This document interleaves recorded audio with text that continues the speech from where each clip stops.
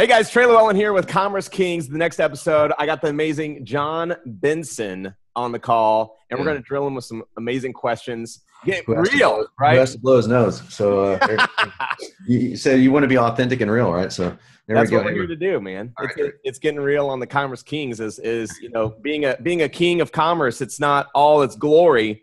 The cars, the watches, the mansions. No watches. No. Yeah, I don't even have a car right now. So how's that? I don't. That's where it is, man. I love it. So what are you up to right now? What have you been working on?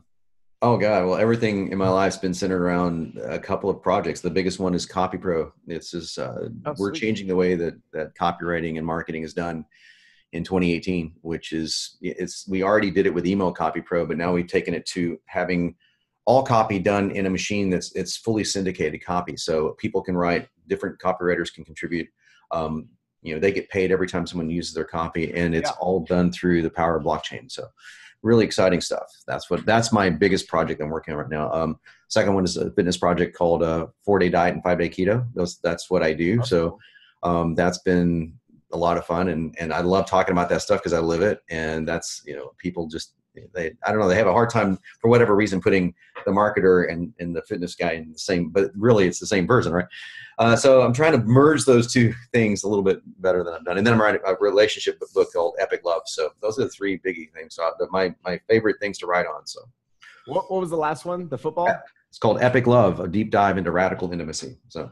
Oh, intimacy. All right. Yeah. It's a word that scares most guys. It's written for alpha males, basically, to get them get them away from being a pussy and get them into diving into some deep stuff. So it's basically, if you think building a business and, climbing mountains and bodybuilding is hard, you should try intimacy. So I personally, it's my wheelhouse. So I love it, but it's a great way that it's kind of an in your face book, and it's fun. And the ladies like it too. So, cause they need that message being preached to guys. So it's fun. It's fun. When does CopyPro go live, or is it already launched? Yeah. Email CopyPro is already launched. It's been out for a year and a half. Email CopyPro? Yeah, it's just emailcopypro.com. But CopyPro launches, copypro.ai is now, the site's going to launch in September. So the site's up now, but the actual software, we're doing 2 cap raises. We're in the middle of a cap raise right now, which is our seed funding, which is a 506C. And then we're moving to a Reg A Plus and doing a $50 million Reg A Plus offer for the ICO world.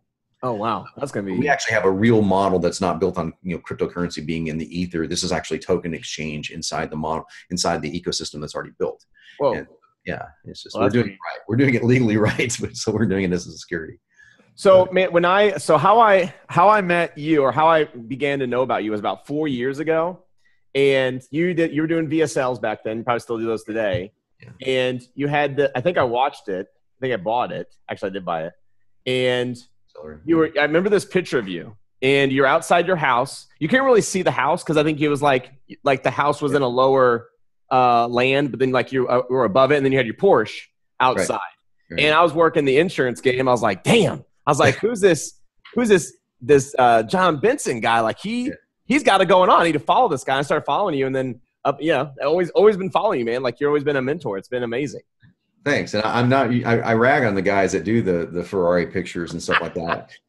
It's really, the weird thing is I'm buddies with Ty Lopez, and Ty is actually that guy. He's just a normal dude who's a very funny guy, super intelligent, loves cars, and people rag on him all the time. Like, no, you don't understand. That's really who he is. He'd come over to my house in Malibu, pick me up in a different car all the time. And, but yeah, that was basically doing a webinar promo, and it just so happened to be, I pulled up in my car, I can't remember what car it was, but yeah, I have a car that's in California, but I'm in Vancouver right now, so I don't even have a car here. Oh, wow. Well, I appreciate you taking the call, dude. I want to get into some pretty real stuff, because a lot of people see you as very successful. Man, if I was Jon Benson, my life would just be, amazing. And I want to kind of get into the heart of that, where maybe there's a moment where you were just kind of extremely beat down, and because I've had those, and you get to that point where is it even worth it anymore? What am I even going after? So would you mind talking about one of those? I probably look beat down right now, just because I came from this. I thought we were doing an audio podcast. I'm coming from the gym, just I'm sweating and stuff. But so I may look it, but I'm not beat down at the moment. But Yeah, I mean, like I said before we started, how deep do you want to go? Because yeah, I've been deep down that path of darkness, and the two things that leap out at me, and I've gone through the death of my parents. I've gone through, I've gone through a massive heart attack and almost died when I was in my 30s. So, holy smokes, we're talking some significant things in my life that were very, very. How do you go through a heart attack at 30? Bad genes, bad genes. Yeah. It's well, I mean, that and my lifestyle was really, really not conducive to living a healthy life, and that's what changed my life. And I wrote Fit Over 40 after that. But there was I never did drugs or anything like that, so it wasn't anything like nefarious. It was just bad eating and terrible genetics. And my doctor just the other day goes, looks at my blood work, goes, man, I don't envy your genetics at all. He goes, you're doing a good job with it, but it's a battle. So it's a battle I face all the time. But so that was definitely one of the definitely the moment where I hit my absolute limit, as you would say, was when I lost my second wife. So when she and I split, that was the darkest moment of my life. That was, there's not another point of abject misery that I can think of that I would wish to inflict. And the reasons behind it were just so atrociously terrible. And yeah, to lose someone that you love with all your heart, and to lose them for reasons that just defy reason, and having all your friends say, oh, we got you through this and it was awesome, but yeah, I'm standing on the ledge of a fucking building, dude. I'm like, this is it. So that was the darkest moment. That's hitting rock bottom. If you're talking about business and stuff, the second one would be when I launched Email Copy Pro, and 6 months later, instead of having 6,000 members, we had 600. I'm like, what the hell are we doing wrong? And I called Russell Brunson up. I said, dude, just straight man to man, did you ever suffer through this? Because we have ClickFunnels is totally different than Email Copy Pro, but we had the same model at the time, which is a membership driven site. They're using it every single day. He goes, yeah, dude. He goes, he almost lost his business and was laid off a bunch of people. And he went through the same thing. He goes, after a year, I had 800 members. And so that really pulled me out of it. But I was like, in November of last year, I'm going, man, I think I'm just going to retire. I think I've just had it, So I've definitely hit the low points. And then ironically, November of last year changed everything. So how did you get out of those? Yeah. Like, how do you turn around? The first one was, I'm lucky enough to have the means to see people that I need to see. So I worked with Sean Stevenson. I don't know if you know Sean or not, but he's a dear friend of mine, and I worked with him. I worked with 2 counselors here in Vancouver that dealt with people who had gone through childhood trauma, which is what I was dealing with, and not from me, but from her, and trying to understand and be empathetic and all that. And also at the same time, I got deeply into meditation. So I'd never been very good at meditation, and I got into doing up to 2 hours a day. And it took a year and a half to heal from that, and I finally did. So, who'd you learn meditation from? I learned it from 2 people, actually. One is one of the therapists that I see here or saw here in Vancouver, and he taught me a meditation sequence called the Wheel that I was able to immediately adapt and go, oh, I can actually turn this into myself. It's something I can use myself. And then I got so into this, I started writing what's called dichotic audio, which I learned from, believe it or not, Frank Zane, the bodybuilder back in the 80s. And I used dichotic audio and created my own scripts. It's my own hypnotic scripts that I could listen to, and I'm hearing 2 voices in my head, and it's kind of schizophrenic actually. But so that was where I really learned what I needed to know. And there's a lot more to know. The other person I learned from is Sam Harris, the neuroscientist. I read and listened to Waking Up all the time, and it was nice to hear a fellow rationalist atheist guy that isn't coming from a woo-woo perspective talking about something as very woo as consciousness. Yeah. And so I was able to latch onto that understanding of it, and I admire Sam so much for his views on a lot of things, but especially on neuroscience and on the science of meditation, spirituality. So that's what really broke the door open for me in that. So. Shoot. Because I've got a good friend that we brought in 2 Buddhas and taught us a little bit. We did a 3-day learning cycle of meditation, and it was wild. Like, I felt like I slept a lot, but I also but you also kind of start to kind of get in that rhythm where you get to be right on that edge of sleep versus conscious, or you're conscious but asleep but awake. It's a wild thing. Like, if you can, seems like you got way more control than I ever got to being able to read into those thoughts of kind of your subconscious rather. Well, it's the process of noticing that you're thinking. We think on autopilot all the time, and just slowing down to where you can start seeing. I love the way Sam actually give the analogy of like when you're looking through, like I'm looking out on the ocean here, I'm looking through this glass and I can see myself as a reflection of the glass, but it's not the first thing you see. So it's kind of like that with meditation. You see all the thoughts and then you notice that yourself is over here, that the identity that we call the ego or the self is setting over here, but you can see it. And once you spot it, you realize, oh, wait, that's really not what's going on up there. It's really kind of cool. So, and once you see it, really, you can actually get those results very quickly. You can dive into meditation in a matter of minutes. Once you know that you can look in that mirror and see yourself, that takes some practice to do that. And it still does. But the other stuff, the wheel meditation is really practical. And I fell in love with it because the push-pull aspect of it as a bodybuilder, fitness guy, I really related to going fully into something and letting go. So it's like a contract and a release, a contract and a release. And so I think that's why my therapist turned me on to it. He goes, oh, you'll like this one. So, because until then I freaking hated it. I thought it was all about not thinking. I thought it was all about quieting the mind. And it's not. It's about directive thought and noticing your thought intentionally.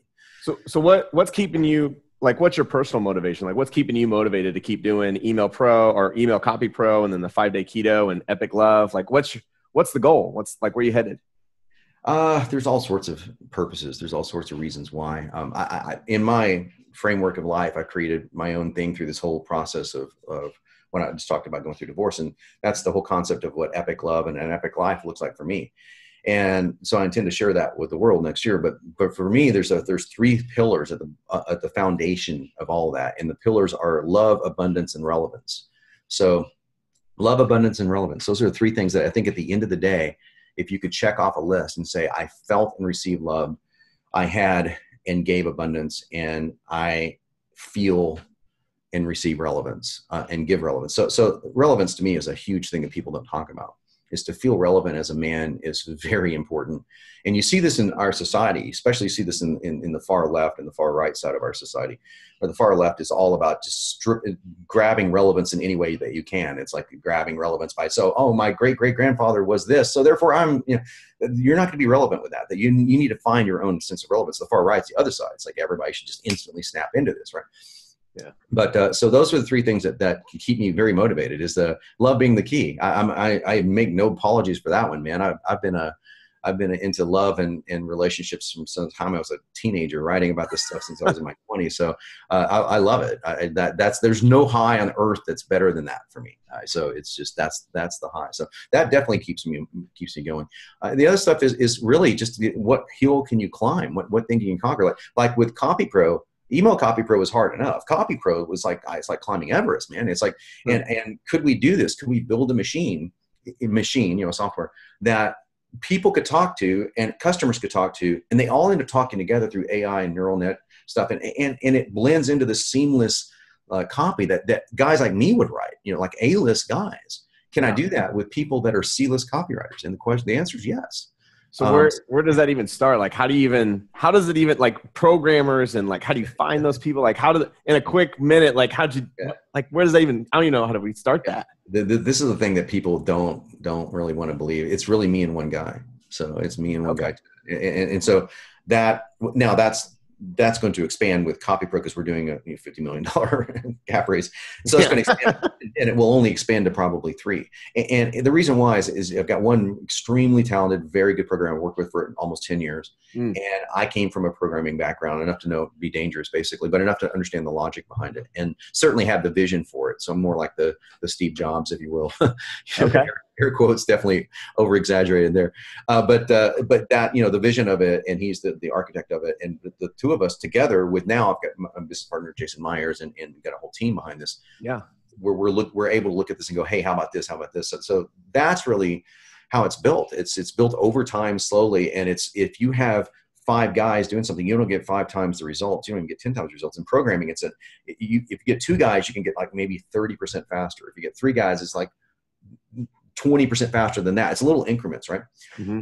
So part of our deal is now when we get into the blockchain side of things, we have a whole blockchain team coming on. So that's a little different. That's nice. So while you're waiting for all this to launch, like you got Epic Love launching next year, you said Email Copy or Copy Pro is coming up. Email Copy is already launched. Yeah. What do you do for? Because you're living nice, like beautiful home that you're in. Like I'm like, Woo. And you're staying at the beach, like you're living what everybody else calls the dream, right? Like their dream is what you're living. So what do you currently do to make money? Like how do you afford to live in those places? Well, I'm doing this since 2004. So I built, I use email. So I talk about how I use email all the time. And I have an autopilot driven email marketing system that I have. Now, someone doesn't necessarily have to have what I'm about to say, but I have a guy who literally just takes the emails that we know work, and we dissected the formulas, what we call them dynamic blueprints. We dissected the blueprints behind why these things work, so other people can use them in their industries. But so we know our industry, which is in this case, it's fitness and weight loss, and so we send offers to the list almost every single day, and my list is quite large, and so that allows me to live where get a pretty decent income every month without having to do anything. But I spent years building that list, and I spent years cultivating that image. Now that's cool, but I want to go to getting into more of the 7 figures a month kind of range in that fitness world rather than just 5 figures a month. 5 figures is pretty nice when you're not working for it, right? But I want to go to 7. So to go to 7, that's why we're launching these two other projects. My girlfriend and I are going to run the 5-Day Keto Facebook group, which is going to have probably 100,000 members by the end of 3 months.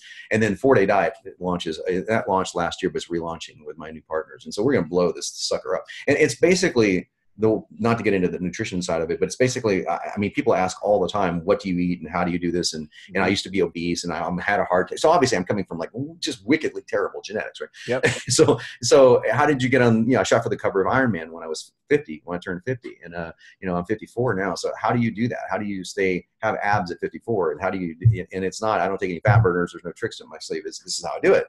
And I've ridden around that stuff for years, like, kind of making it really palatable for the masses. I'm going, okay, I'm just going full out, man. 5-day keto is exactly what I do. I do keto 5 days a week. But I'm going to tell you how I do it to where I can still have my pizza and still have my ice cream and still have my abs. So, and I'm building a whole community around that. It's basically a direct opposition to Harlan Kilstead's community, which is like, never cheat. It's like, I purposely do this. Are you talking about your Jon Benson email list? Or are you talking about like your keto guy or your fitness list? No, Jon Benson Fitness is the fitness list, and then I have my Jon Benson. One is digital publisher, and one is Fitology. 2 different. So are you emailing your own internal offers? Or are you doing external offers? Both. But okay. Mostly external offers for my, what I call my rent money. And it's more than I pay in rent, significantly more. But the point is that I want to have my basic needs covered, and we have an overhead, and we have an expensive overhead. There's these are my people here, but to have that and keep that going, keep that growing. That's where, so there's that side of it. And the other side of it is we've really just cracked the code on how to sell Email Copy Pro. And man, our webinars, we've done it now 4 or 5 times, and this thing is with different people, and it still converts 20 to 25%. So it's the best webinar I've ever written. And finally we got down the message that the people need to hear. And I ignored some of the advice of one of the greats in the world, which is Jason Fladlin. And he's still the great. I think Jason's the greatest. I took 90% of what he said and 90% of his structure, and then used my own copywriting skills, of course. But we were talking about demoing software. He goes, oh, no, never do a demo of a software. It's like, he goes, yours is sort of magical looking though, because literally I press a button and the whole thing rewrites itself, and I can keep doing that. And it's like, there's some magical stuff that looks like happening. So so I'm going to do this again. So in case you're wondering, I think there's allergies in Vancouver. I don't have allergies usually, but so I was speaking on stage. I kept sniffling, and somebody thought I was on coke. Never done it. Don't know what that feels like. Oh, that's awesome. I'm always, So to answer that question, there's the Email Copy Pro has been doing kick ass, man. And so we've been getting a lot of people wanting to do. Alex Mendosian just texted me to do, like, for example, like, I want to do a webinar with you. So yeah. So what was the big shift from going from, man, we're only at 600 members to being able to actually pile in members? What was that? What did you have to change, or how did you sell it differently? Okay. First of all, perseverance. I mean, I'm just going to underscore that. It was like, I just was so depressed. I wanted to just throw things through. I mean, I was like, how can people not see how cool this is? How can people confuse this with a scripting tool? It's not even close to that. I was getting frustrated with me not being able to communicate clearly enough how much power this thing really has for people. So there's persistence, just keep listening, keep doing that. Then I was like, okay, I'm going to reach out to the best people in the world. And so a lot of guys would have to buy the products, and I'd say invest in the products. I'm friends with Jason. So I said, he just sent me his product. And he said, but just do me a favor and come out and support me at the Genius Network event. So I did. And so there's trade-off on all things. And Jason and I could trade, I gave him mine. So it was like an even trade. And I took what he was doing. I took what Russell was doing. And I took what I was intuitively knowing I should do and put it together and kept trying until it worked. And I literally wrote this webinar the day of the webinar. I just woke up this morning going, oh, crap, I got a webinar to do. And I was kind of not motivated. I'm like, okay, well, what about this? And we came up with a hook. My team and I came up with a hook for this one, which I really liked. I was like, oh, okay, this is cool. And it's literally what it is. I'm like, oh, I just got inspired to write it. And I had this pressure. So one thing I advise people to do is I actually think, and there's studies done on this, that if you wait to the last moment and you cram, there's studies done that show that a lot of people actually do better than when they pace themselves out. So I'm trying to pace myself out on life stuff, I want to achieve certain fitness goals. I want to achieve certain, or whatever, monetary goals that I can pace out. When it comes down to my writing, I do the best writing when it's like, okay, I got 3 hours.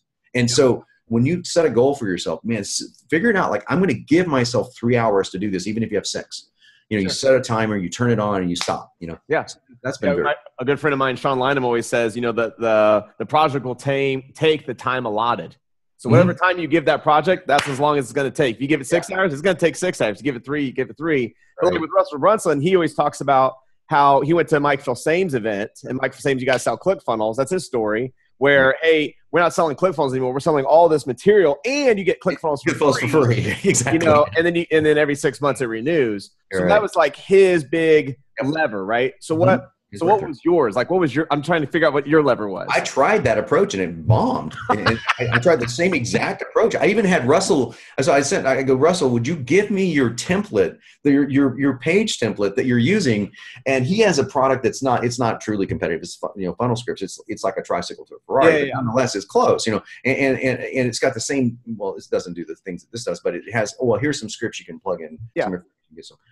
And he was kind enough to say, yeah, go ahead and use it. So people said, dude, you've ripped off Russell. I go, no, I did it by permission. I asked, right? And it still didn't work. So I'm like, crap, man. So we created I shot the whole video series for it. We called it the Epic Email System. It was a get the system, but then you get the software that goes with it. And the first time we did it, it did 22% conversion. I go, that was it, dude. We finally cracked the nut, right? The second time we did it, it did 5. Wow.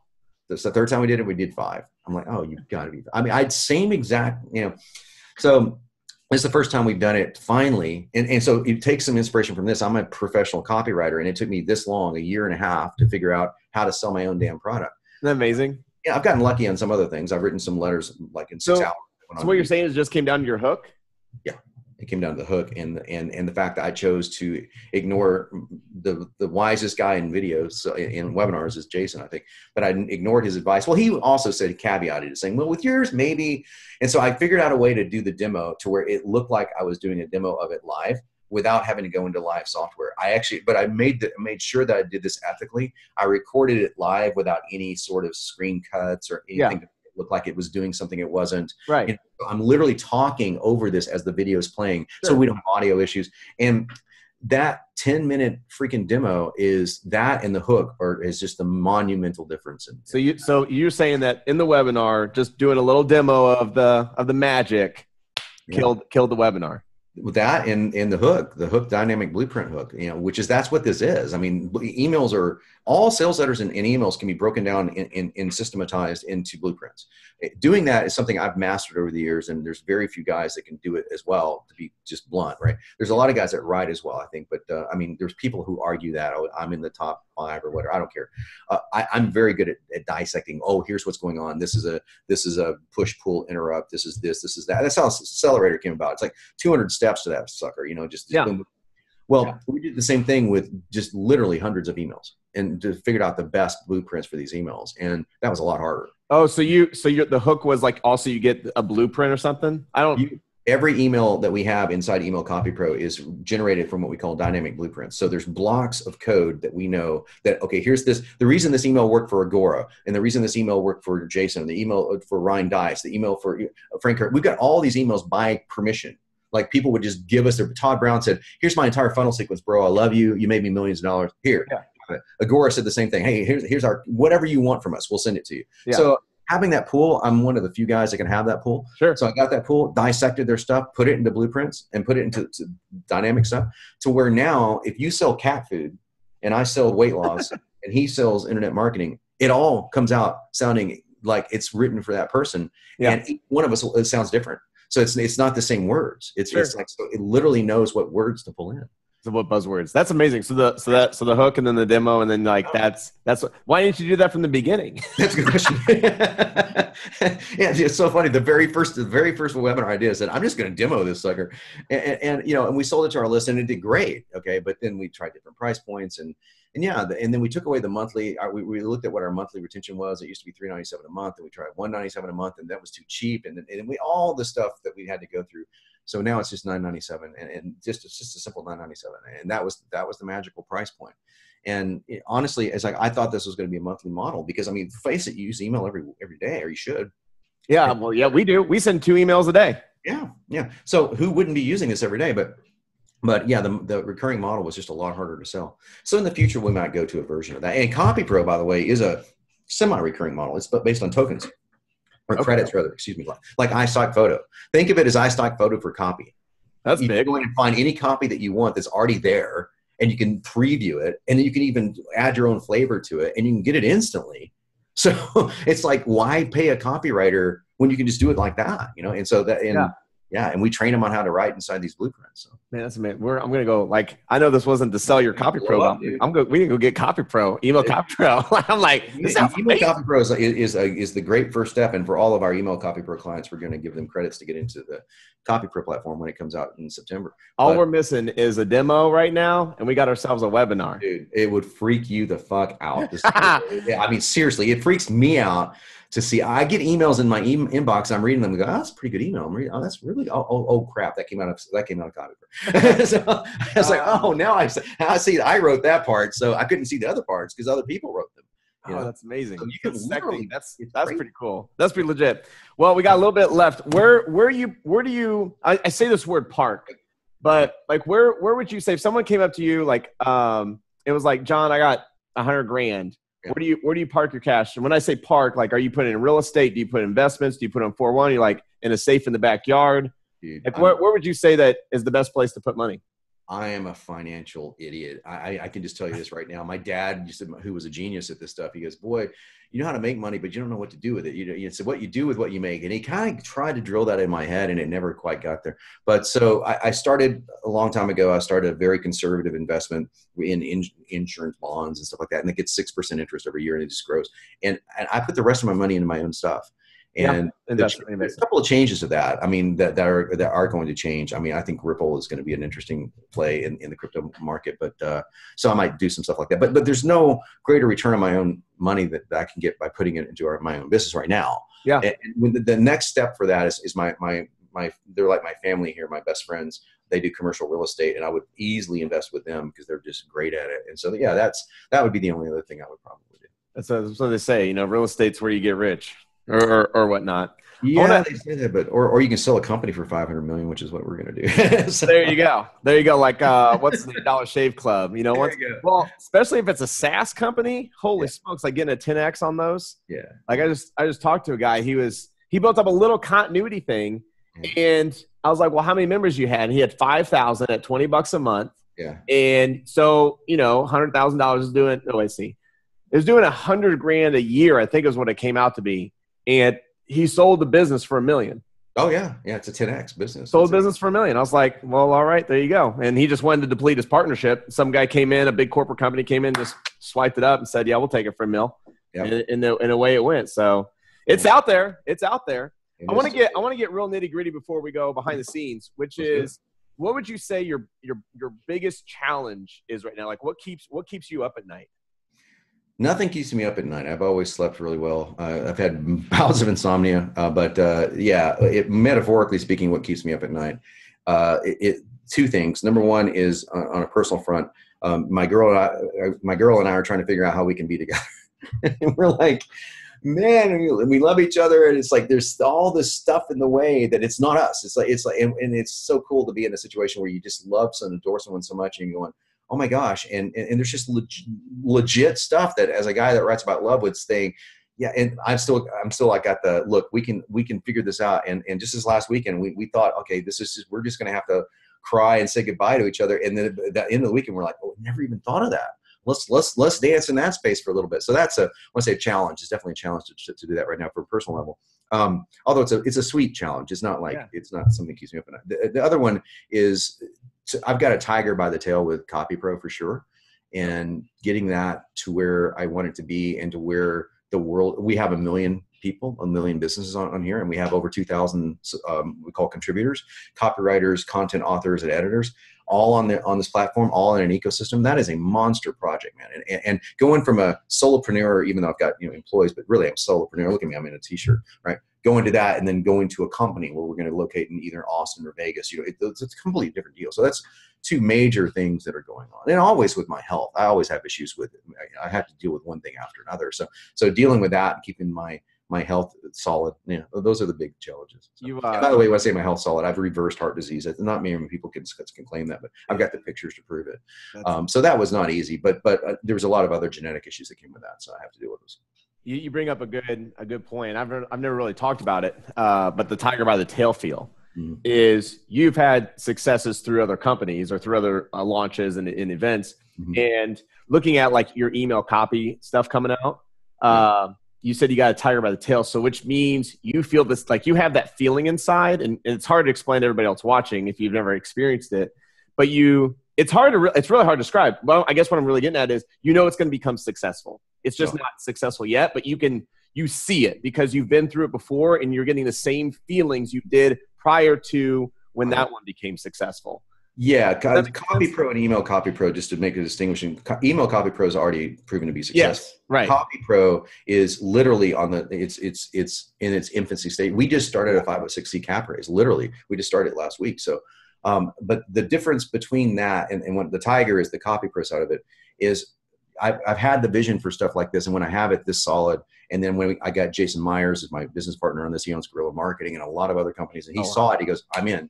Yeah, and he's also built companies and sold them. And so having him on the team and having him as my partner and having this, there's no way you can't see this going, but to get it from where it is now to where it needs to go, it's just a challenge, man. It's a challenge. And if anyone's out there is relating to like, how do I get from point A to point B? We all go through it in different ways. I mean, this is a swing for the fences thing for me. This is like, it's a great undertaking. So saying that, when you said 53, right? I was, what was the question? So I'll tell you. That's your age now? You're 53? 54. 50, okay, 54. Yeah. So when you were 34. Yeah. Right? So I'm 33. So you're talking to me, I guess. Yeah, talking to you. Yeah. What would you say to yourself at 30, knowing everything you know now, looking back to yourself at 34, what do you think, like what were you doing at 34? Do you remember? Yeah, I was a graphic designer. I owned my own graphic design firm, and I was racing for Porsche, and I was living the life that I thought at the time a lot of guys would want to live. I was always with beautiful women, and it's like same thing I'm doing now on that side. But I would say a couple of things. First of all, you're not immortal. You're not what? Say that again. You're not immortal. Immortal. When I was 34, I had the feeling I was immortal. Second of all, I would say the most juice and joy that you're going to get out of your life, and I've always known this, but when I was in my 30s, I didn't quite put it into action, is to master the language of love when it comes down to communicating your heart and intentions to a woman. In my case, because I'm heterosexual, but whatever you are, to a man, to a woman, to whatever.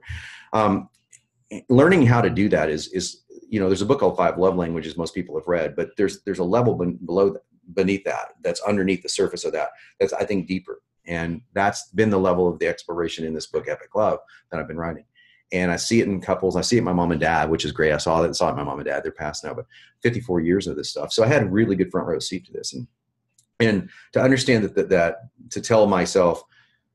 The object back then was I want to find the woman I want to spend my life with, and now it's I want to be with a woman that I can give and receive love to, that will help me grow, however long that is. So that could be a week, a year, 10 years, 100 years. It doesn't matter. And having that feeling, like, well, of course you want it to last, but knowing that relationships for me now are models of growth, where I'm pouring everything I can, and then vice versa. If that ever gets to the point where we can't grow any further, then that relationship is completely served its purpose, and it should be honored and separated with love and compassion and all that stuff. To explain that to myself at 34 might have been difficult, but that's what I would do. I'd definitely do that. And then I would also say, oh, by the way, John, when you release Fit Over 40, stay with it. Because if I just would have stayed with that, I'd be worth probably 10 times what I'm worth now. But I got bored. I get very restless. It's like, okay, Fit Over 40 did well. Then I went on to Every Other Day Diet. Then I went on to Video Sales Letters. And so I was like, just stay with one thing could have been better. But, yeah. complete the bridge. Yeah, man, this has been fantastic. Thanks for being real and authentic, and taking a deep dive and getting how do they find you versus just going to like searching Jon Benson? Like, what's the best place to kind of watch you and kind of?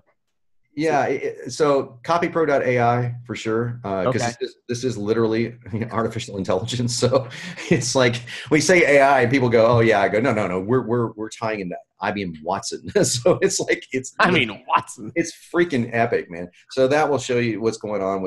And then Email Copy Pro is out right now, and that's second generation AI, meaning that it's derivative AI, meaning it's learning from human beings, but it's also learning from other examples inside the computer. It's badass if you need it for email. JonBenson.com, JonBenson.com. There you go. See you up there. Hopefully you should put that picture back up there.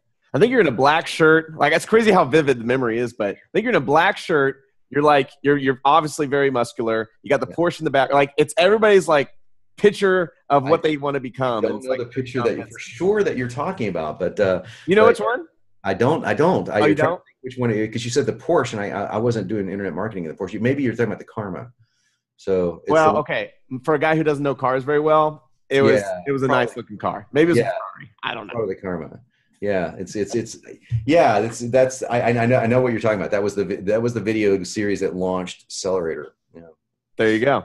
Yeah. There it is. Yeah. Well, all right. Well, let's go. We're going to go behind the scenes. I want to ask you 3 more questions real quick before we let you go, take a little bit, get a little deeper into Jon's life.